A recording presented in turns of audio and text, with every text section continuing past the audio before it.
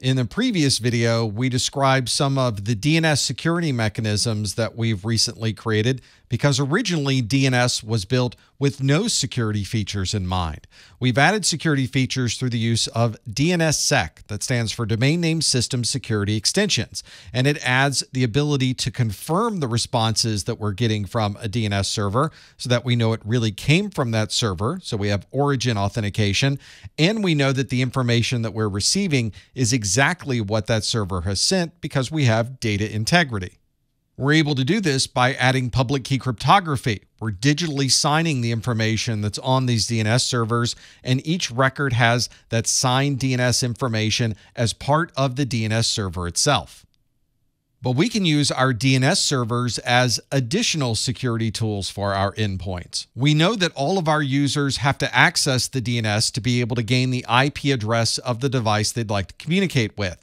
So one of the things we can do is tell our DNS server if a user ever tries to visit a known malicious location, don't give out the actual IP address of that location. Instead, give a different IP address, one that we've configured for ourselves. We call this a sinkhole address. This means the user will not be redirected to the malicious site. Instead, they'll be redirected to a different location, and we can then perform logging and reporting on how many people have been accessing our private sinkhole address.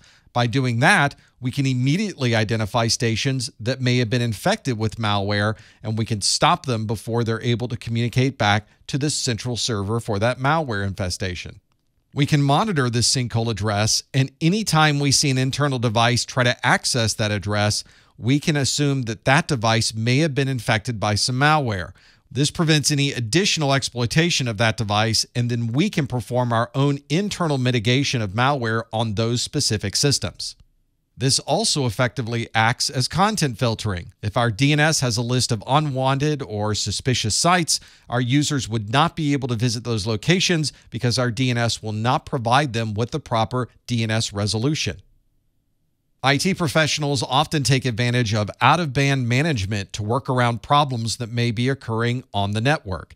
For example, if you lose the connectivity to a remote site using the normal network connection, you would normally not have access to any of those devices. Fortunately, switches, routers, firewalls, servers, and other devices often have a separate management interface that you can connect to. Sometimes this is a serial port, sometimes it's USB, or it may be an additional Ethernet connection on that device.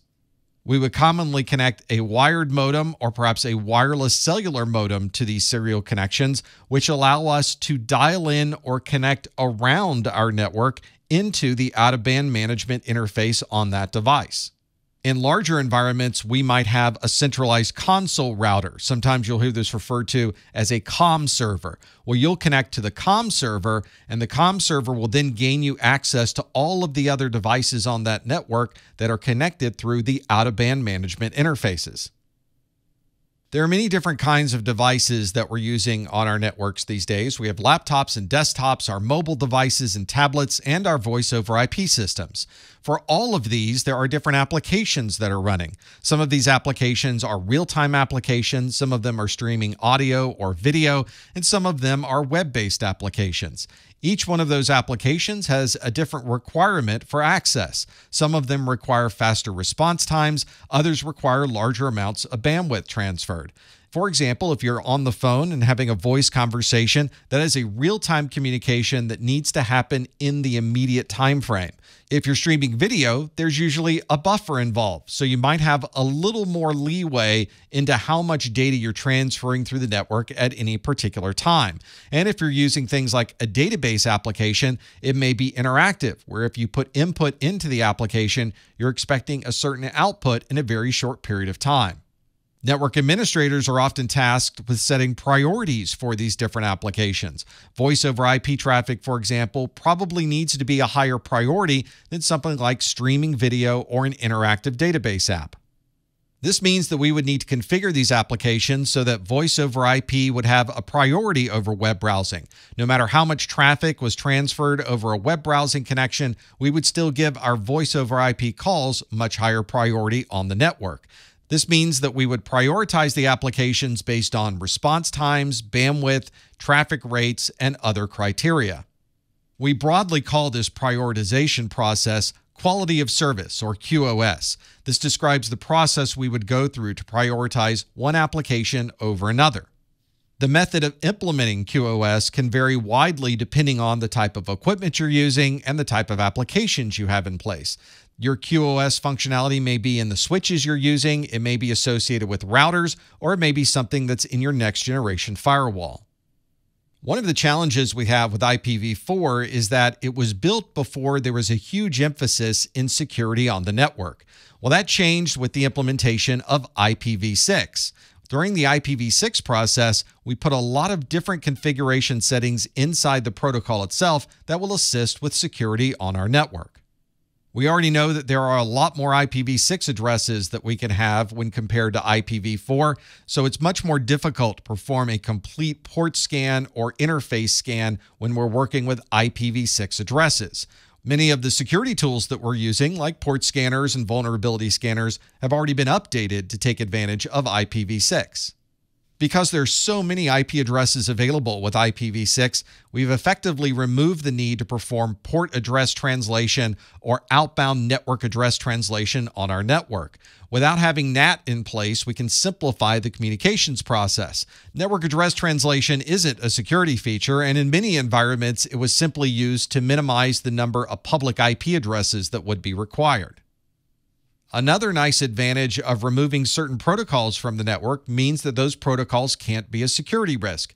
For example, with IPv6, we removed the Address Resolution Protocol, or ARP, and without any ARP, there can't be any ARP spoofing. But this doesn't necessarily mean that IPv6 is any more or less secure than IPv4. It simply changes the security that we're using on our network. For example, neighbor cache exhaustion can use IPv6 protocols to fill up the neighbor cache and therefore make a system unable to communicate with other devices on the network. Network administrators have always taken advantage of taps and port mirrors to be able to properly manage the network. But these are also a security concern, especially if an unauthorized third party happens to add a tap to your network. These physical taps will allow someone to disconnect a link, put the tap in the middle of the link, and now they can receive a copy of all of the traffic going over the network. A port mirror is often a software-based tapping mechanism that's usually built into a switch. You'll sometimes hear this referred to as port redirection, or in the case of a Cisco switch, it's referred to as a SPAN, or switched port analyzer. Although there are some limitations in using these port mirrors, they do become very useful in places where no other option is available. Here's an example of a physical tap that you would plug into the network. This is a DS3 tap. So you can see there are two devices. There's an equipment or DTE side for data terminal equipment and a network side or DCE, data communications equipment. On one side is transmit and the other side is receive, and it's reversed in the other direction. To install the tap, we would interrupt this flow and put the tap in the middle of the connection. And the same thing for the data that's coming through the other way. A copy of this information is then sent to other interfaces on this particular tap, and that's where we would plug in our monitoring tools to be able to see all of the traffic going between these two devices on the network. To help provide additional security on the network, you might take advantage of a monitoring service. This is an organization that might constantly monitor the security on your network. They might perform ongoing security checks, so you would always know if all of your systems have been updated to the latest version of patches. And there might be a series of experts at the SOC, or the Security Operations Center, who can constantly monitor the security posture of your network. These organizations are often performing constant monitoring of the traffic going in and out of your network, and they can identify if there are any increase in threats or anybody who's trying to attack certain parts of your network. And since they're constantly watching the network, they can react very quickly to any problems that might be occurring.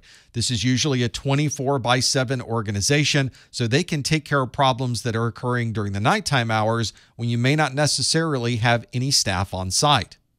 And if you're concerned about compliance, you can rely on these experts to make sure that you maintain your HIPAA compliance, your PCI DSS compliance, and any other compliance requirements. Another useful security technique is constantly monitoring the files on our system, and if anybody modifies a file that should not be modified, you can be informed automatically. This is File Integrity Monitoring, or FIM. This commonly monitors files that would never change, things like your operating system files. If something is changing parts of your operating system, it's a good bet that that is some type of malicious software. A type of on-demand file integrity monitoring can be done with Windows with the SFC utility. That stands for System File Checker, which will go through all of your system files and make sure that none of those files have been modified. A type of real-time file integrity monitoring can be found in Linux with the Tripwire application. And there are a number of other host-based IPS solutions that include different levels of file integrity monitoring.